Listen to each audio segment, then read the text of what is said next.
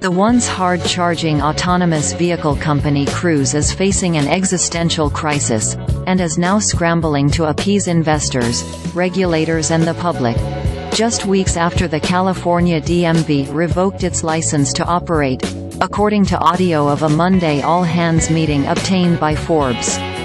During the hour-long meeting, executives outlined damage control operations ranging from internal, listening sessions, to proposed public-facing websites that would detail collisions involving Cruise cars or allow people to post comments describing their interactions with the vehicles.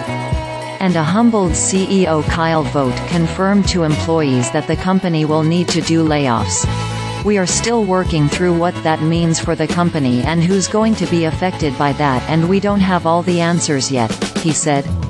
"But what I can do is commit to providing more details within the next 3 weeks." So, importantly, that's not when layoffs would occur for full-time employees. That's when we're going to give you an update on what that timeline might be.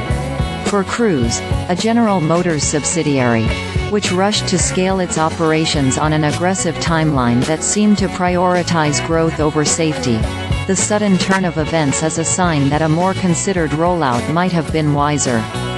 On October 2, a Cruise car hit and dragged a San Francisco pedestrian who had been struck earlier by another car. The incident led to the California DMV yanking Cruise's operating permit in its home state and largest market, stating that its vehicles are not safe for the public's operation and pose an unreasonable risk to the public. Days later, the company voluntarily shut down its entire fleet nationwide, halting deployments in Arizona and Texas. Just months earlier, Vogt had laid out an ambitious plan for the company, declaring it would continue 10x growth every year for the foreseeable future. But during the all-hands meeting, the now somber-sounding CEO conceded the company is now facing a challenging moment. Other executives on the call said that the company must shift its focus toward building trust rather than rapidly scaling up operations.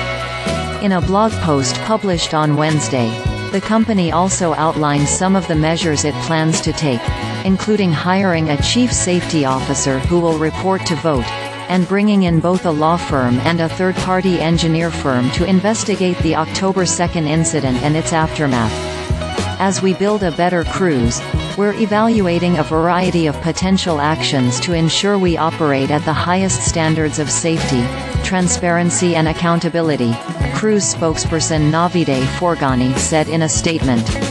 "We are committed to keeping our customers, regulators, and the public informed throughout this process," she added.